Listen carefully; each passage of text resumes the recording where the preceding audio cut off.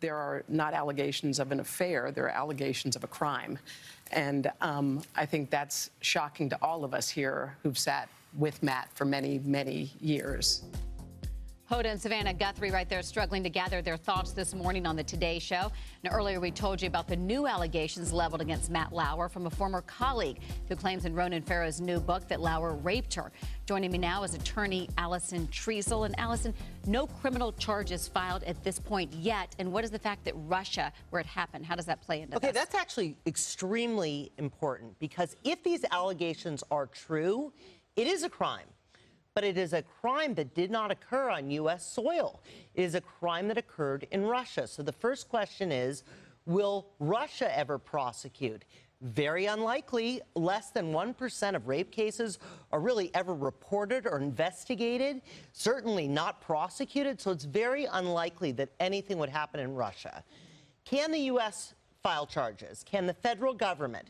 There are laws that allow, if a U.S. citizen commits a serious crime abroad and it is a U.S. victim, charges can be filed, but that's for extreme cases. We're talking about rape, we're talking about murder, we're talking about terrorism, we're talking about sexual allegations against minors, and those you do see.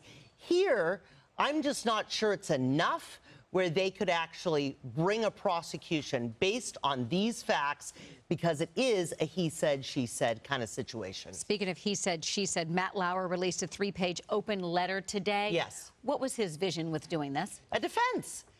He's setting up his defense. Of course he is. This is a case where he's saying it's consensual. And you have to understand, in a criminal case, if it is consensual, that is a complete defense, if they're able to consent. What does consensual mean in this case? He's saying consensual. She's saying that she had 6 shots of vodka and was drunk. So if, in fact, she was unable to consent due to intoxication, that may negate his defense, right? If she was unable to consent. Yep. But here's a bigger picture. The relationship continued.